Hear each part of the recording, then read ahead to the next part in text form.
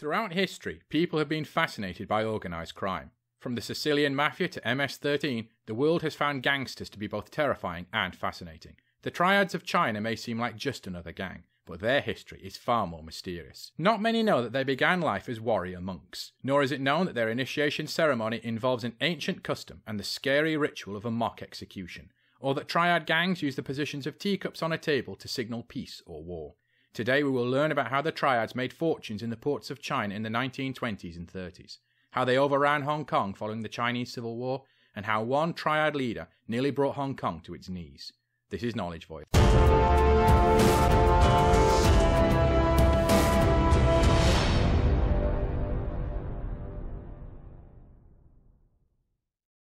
The Triads are a secretive and dangerous criminal organisation. With a presence in virtually every city with a sizable Chinese community, they are one of the world's strongest criminal fraternities. But the Triads did not begin life as gangsters, but as devout Buddhist monks in 17th century China. During the reign of Emperor Kangxi, there was a violent revolt, and the emperor turned to the monks of the Shaoliu monastery in Fujian province. These warrior monks defeated the rebellion, and the delighted emperor gave them rewards. But this provoked jealousy, and the traitor monk Chang Manyu told the emperor the monks were plotting to overthrow the monarchy. Imperial troops besieged the monastery, and only 5 men managed to escape. These monks were left with a burning desire to avenge their fallen brothers. They swore oaths, agreed secret passwords and hand signals, and scattered, vowing to bring down the Chinese government, however long it took. These monks became known as the Triads. Triads could be a reference to the number 3, which in Chinese ritual magic is said to be very powerful. Alternatively, it could be because of the monks' habit of venerating 3 elements: earth, man, and heaven. These monks founded gangs that would develop over the centuries into fully fledged criminal syndicates. The leader of a gang is known as a Shan Chu, aided by a deputy leader or Fu Shan Chu. These 2 men are also known as older brothers. The gang also has a welfare officer, who donates money to worthy causes to win public support. Perhaps the most important member is the Hung Quan, or Red Pole. He trains gang members in combat and coordinates violent strikes on rivals. These gangs built up their strength over the centuries, and were always ready to undermine Chinese rulers and make money in the process. The Triads experienced a golden age following China's defeat in the Boxer Rebellion of the early 1900s. The peace treaty gave European powers special legal and territorial control over Chinese ports. In these port cities like Shanghai, Chinese law did not apply, and Chinese police had limited powers. Having a place with limited policing and a contradictory legal code was heaven to a criminal gang. Triads moved into the port cities of China and happily provided gambling and prostitution to their vice-loving customers. The Triads were also used to violently crush strikes by Chinese trade unionists and communists. Their decision to attack the communists would prove to be a long-term mistake.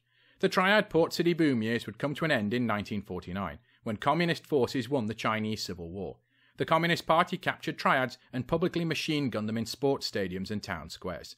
The treaty ports were brought back under Chinese control by Mao's government, and the Triads who survived his crackdowns needed new pastures. Fortunately for them, there was plenty right on their doorstep. Just outside of the Chinese communist control was Hong Kong.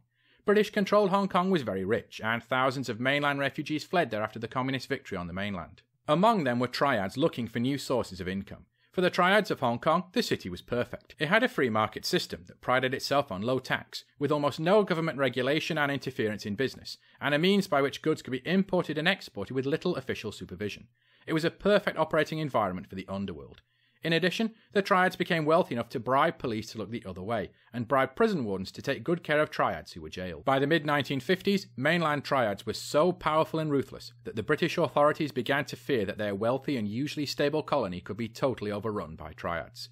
During the 1950s, a series of anti-government riots and protests broke out in Hong Kong. The police were overrun dealing with the protesters, and with the police busy elsewhere, the Triads showed no mercy in expanding their criminal activities. There were already old criminal clans active in Hong Kong, but they had lived in peace with each other for many years. The clans observed strict territorial boundaries and business interests to minimise bloody infighting. But unfortunately for Hong Kong's established gangs, Triads from the mainland held these old arrangements in contempt. They used ruthless violence to hack out their own place in the Hong Kong underworld, and Triads like the Green Tangs from Shanghai quickly established themselves as a major player. The unrest eventually subsided, and under new laws like the Emergency Detention Order, the Hong Kong police began to make arrests. These arrests included a raid where a Triad initiation ceremony was interrupted and later described. It can be seen from this ancient procedure the religious and spiritual roots of the Triad clans. In order to join a Triad gang, the initiate enters a special room that serves as a temple. He will pass through a number of doorways, where armed Triads subject him to ritualized questioning about his loyalty and commitment. The recruit then bows before a statue of the Chinese god of war Guan Yu, the patron god of the Triads. The recruit then approaches the altar, where 3 papier-mâché figures are present. The Triad incense master takes a sword from the altar and ceremonially beheads all 3 papier-mâché figures. The first is of the imperial general who stormed the Triad's original monastery. The second is the traitor monk whose rumours led to the attack. The third and final is the Emperor Kangxi, who was the emperor when the Triad monastery was destroyed. Then comes the high point of the ceremony. The recruit kneels down as if to be executed by beheading himself. As the sword is placed on his neck, the Triad master asks, "What is stronger, this blade or your neck?" To which the recruit replies, "My neck." By this he means even if threatened with execution by the authorities, he will not be afraid to die for his Triad brothers. The recruit then chants 38 oaths around the themes of maintaining secrecy, respecting superiors, and avenging any attack on the gang. To bring the ceremony to a close, a cockerel is sacrificed and its blood drunk with a mixture of wine and the blood pricked from the recruit's fingers. In 1975, authorities in Singapore interrupted a Triad initiation ceremony where over 100 recruits were ready to become gang members, and they found the paraphernalia of this ceremony at the site. Investigative journalist Sean O'Callaghan found that Triad gangs developed secret signals for use in restaurants or tea houses. During negotiations with rival gangs, 3 cups of tea are poured and lined up. If the rival Triad boss only drinks the centre mug, it means peace, but if he drinks all 3, it means war. It was in the environment of a roaring economy and Hong Kong police corruption that one of the Triad's most notorious ever gang bosses emerged, and his name is Ng Sik Ho. Ho had fled to Hong Kong from the mainland and found a Triad gang there founded by men from his home province in China. One night, Ho was violently attacked by rival gang members, who broke his leg. Rather than go to the hospital and possibly attract police attention, he asked a traditional Chinese bone setter to help. The procedure was botched, and Ho walked with a limp for the rest of his life, earning him the nickname Crippled Ho. Despite his injury, he quickly proved his intelligence and discretion, and served as a go-between for different Triad gangs. Extraordinarily, he became so respected in this role, he was given membership of 2 different clans. In the 1960s and 70s, the Vietnam War was waging, and as it did, Triads in Thailand took advantage of the collapsing security and policing in the region to sell a new product that organised crime would soon make billions of dollars from. And that product was heroin. Ho quickly saw the money that could be made from heroin, and the way that Hong Kong's laissez-faire economy and strategic position, which made it well placed to make it a major hub for global crime. The Triads had focused on China or Hong Kong, but Ho had a plan to flood the world with heroin. He formed business deals with Thai suppliers.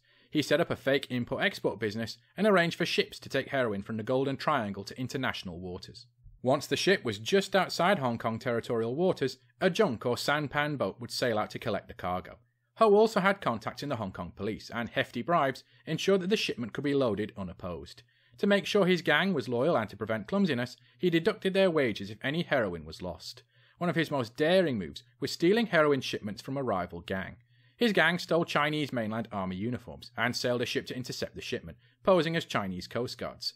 They then handcuffed the crew and forced them below deck, as would happen in any regular customs arrest. And while one group of his gang loaded the stolen heroin onto their own boat, bags of cement were dumped in the ocean, to lead the rival gang to believe Chinese forces had dumped the drugs in the sea. But one day, Ho's luck would run out. Once the widespread corruption of Hong Kong police was identified, the then British Governor, Sir Murray MacLehouse, acted decisively. He set up the Independent Commission Against Corruption. Prior to then, the police investigated corruption and, needless to say, would never find themselves guilty. But the Independent Commission would take this out of police hands and ruthlessly rooted out corruption. The cleaned-up police force could now pursue Ho and other Triads. After Ho reportedly murdered a supplier who double-crossed him, a member of his gang decided to testify against him. His trial saw a number of witnesses, many heavily disguised, giving evidence. Ho was convicted to a 35-year jail sentence, but not before offering a $10 million reward for anyone who could spring him from jail. He also offered a $1 million contract on each of the police who had convicted him. Their families had to be sent to England for safety. Ho was 16 years into his sentence before dying of cancer in 1991. Hong Kong just about survived Ho and the Triads, but the Triads had spread across the world. In many world cities with a Chinese community, the Triads became involved in crime. They were major players in heroin smuggling into Western Europe, especially in the Netherlands, where relaxed laws on drugs and soft penalties for smugglers made it a perfect hub. They also sought protection money from Chinese businesses in the Chinatowns of the West. The Triads made clear they were in charge, and the police were not to be involved in the affairs of the community. As the police in many American cities found, almost no one would disobey this command from the community not to involve the police in their affairs. The police in America often had the saying, "This is Chinatown." Today, the Triads remain a challenge to law enforcement across the world. Somewhat worryingly, Hong Kong is once again in a state of mass unrest and rioting. The last time this happened was in the 1950s, which allowed the Triads to expand their activities while the police had their hands full. Given the Hong Kong police are once again occupied with mass rioting, maybe the Triads will once again take ruthless advantage. Thanks for watching everyone, don't forget to like, share and subscribe. Thank you.